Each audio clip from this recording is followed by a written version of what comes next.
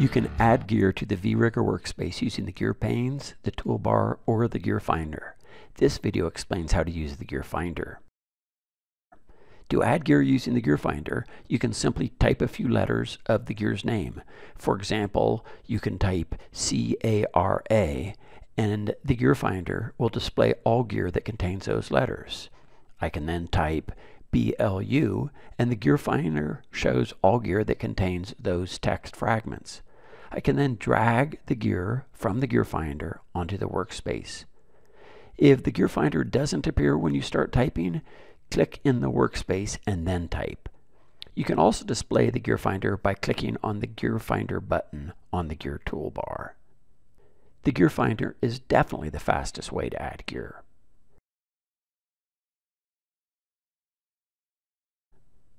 You can close the gear finder by pressing Escape or clicking anywhere outside it.